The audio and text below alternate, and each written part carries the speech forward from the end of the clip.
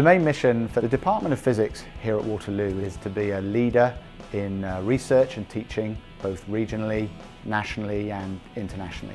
In the department we have 35 faculty members, not including adjuncts. We have 190 graduate students, something like 120 PhD, 70 masters.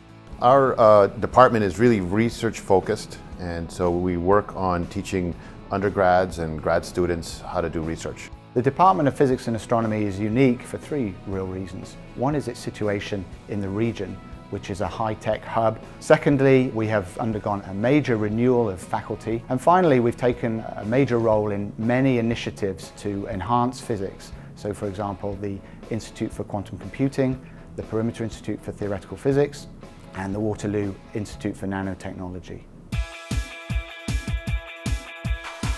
My main research area is in statistical mechanics and condensed matter physics, with a focus on phase transitions in magnetic systems. Magnetism has had a long history in the field of physics and condensed matter. Frustrated magnetism is a vehicle to understand how competition between different interactions in condensed matter systems modify the behavior of the system. That work is important because we don't really understand the general principle that govern systems with strongly competing interactions. So we're hoping that frustrated magnetism will allow us to flesh out that kind of theory. We're trying to create a system where magnetic material can be dynamic and have information flowing even at low temperatures. Our work in low temperature physics is primarily directed at looking at the properties of materials at extremely low temperatures.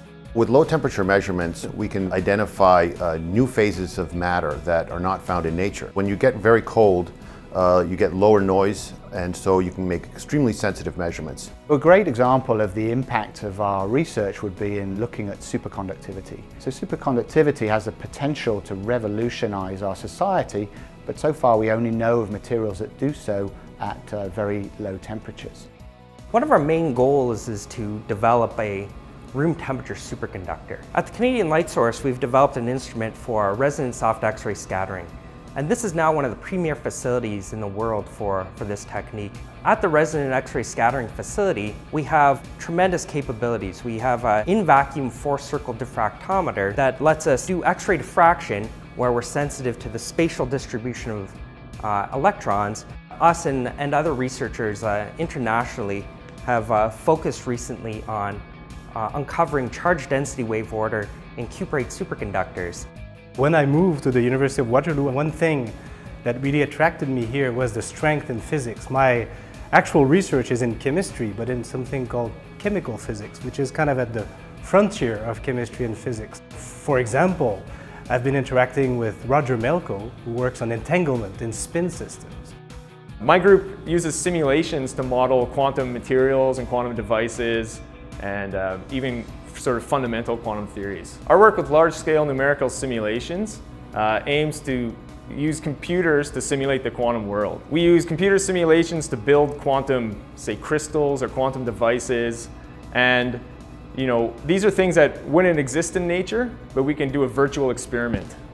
What I am studying is solids. In solids, the particles are electrons, but they move not in free space, but in the crystal lattice. So they move in the potential, which is created by all the ionized atoms in the crystal lattice. For me, involving students is a part of preparing kind of the next generation of physicists. Students here drive the research. They're involved at all stages, from coming up with ideas to performing experiments or making calculations to finally writing the papers and getting the research out into the public domain.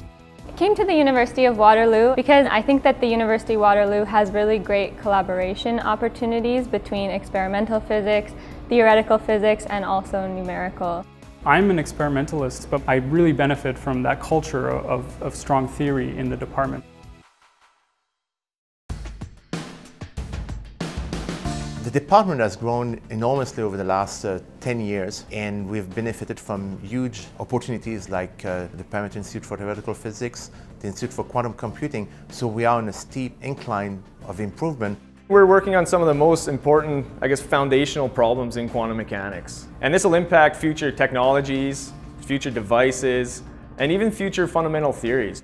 I think as a vision, perhaps more than a mission, I think we are aiming to become the foremost destination for graduate studies in the country and worldwide.